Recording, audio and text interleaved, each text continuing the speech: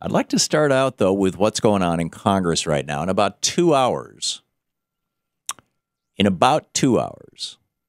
we are going to, in all probability, I mean, who knows? This is when the vote is scheduled at 2 o'clock Eastern time today for the House of Representatives to vote on a $1+ trillion appropriation bill to keep the government from shutting down tonight.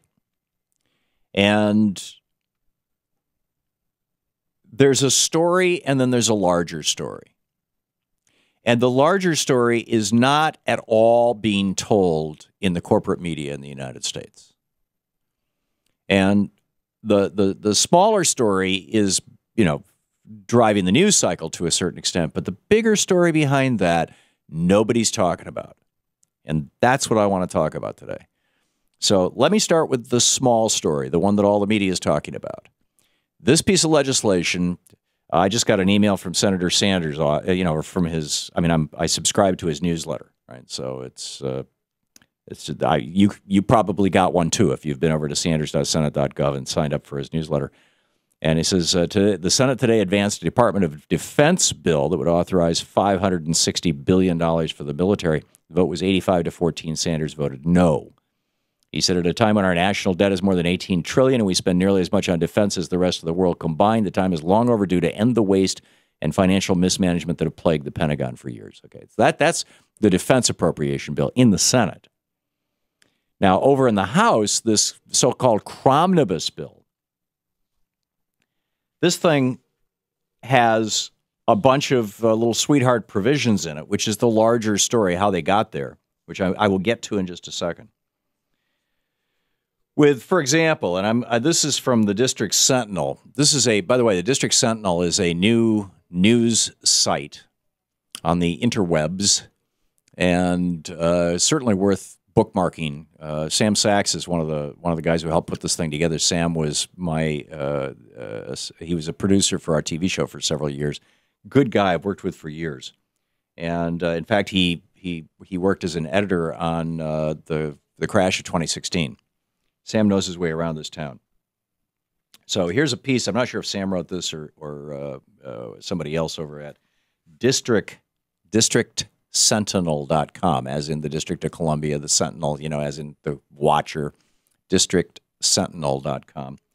But the headline is, Surprise Right-Wing Aggressive Fantasies Undermine Budget Talks. Page 1599 of the 1,603-page bill guts the rules of McCain-Feingold. It'll increase tenfold the amount of money that billionaires, and this is purely for billionaires. I mean, anybody who's going to write a check for $230,000 is probably not even a millionaire. They might be a multimillionaire, like they might be worth hundreds of millions, but they're probably not worth $1 million or maybe even $10 million, because that's still a hell of a lot of money. But for somebody who's a billionaire, that's chump change. This is like, the stuff that you find in the couch between the cushions, for these guys. Barnett Naylor of Public Citizen points out there's another change. Now, that's a McCain-Feingold change. Then there is a Dodd-Frank change. And that's changing what's called margin requirements. As Elizabeth Warren said, this was negotiated behind closed doors, literally written by Citigroup lobbyists. In fact, here's Elizabeth Warren describing one of the provisions in this bill. Again, this is the smaller story. Here's Elizabeth Warren. Wrong one. That's the wrong one, too.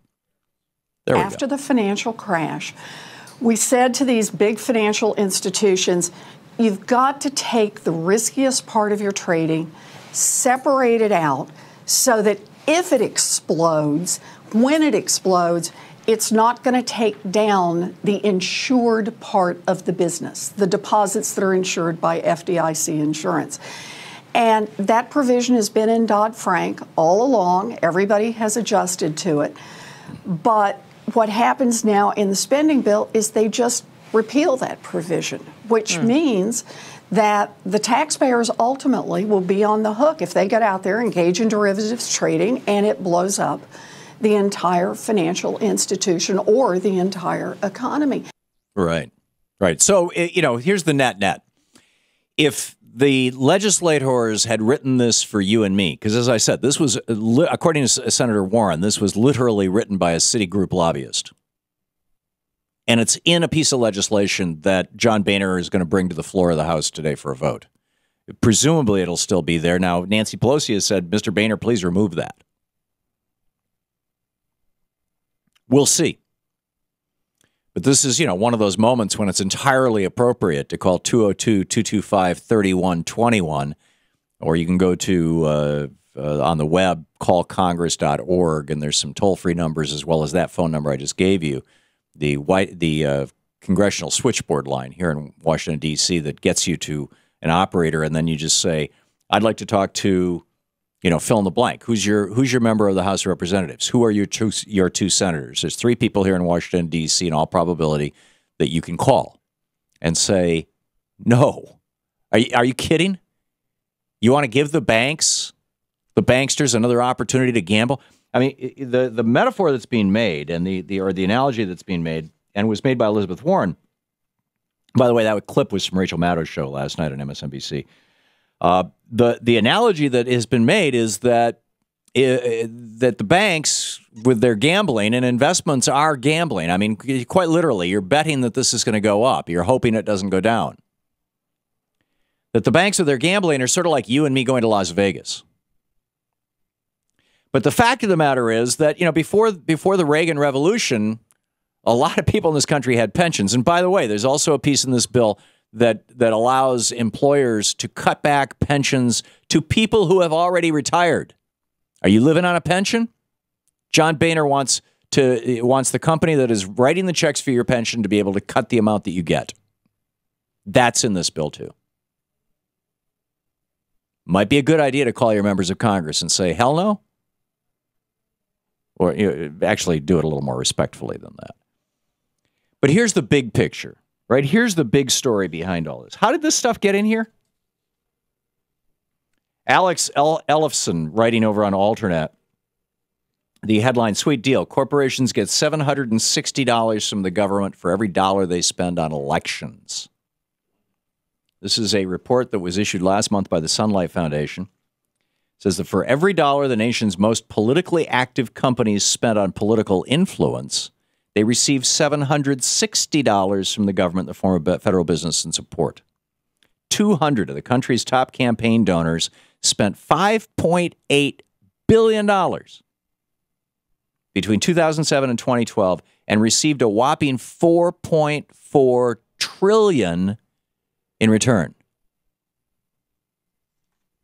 Seriously, 29 companies received 1,000 times more money than they spent on contributions and lobbying. 102 companies received 10 times more money than they spent, and 138 companies saw a financial return that was greater than their investment. The biggest beneficiaries, banks. Second, weapons manufacturers like Lockheed Martin, which spent $8.4 million in contributions, $84 million in lobbying, and got $332 billion in federal business and support. So that's the real story, is that the Supreme Court with Citizens United has allowed these big corporations to buy our legislators. They're doing that, and the legislators then are just selling us all out. This is anti-democratic, anti-Republican. This is the Thom Hartmann Program. With a small d and a small r. These are violations of the founding principles of our republic.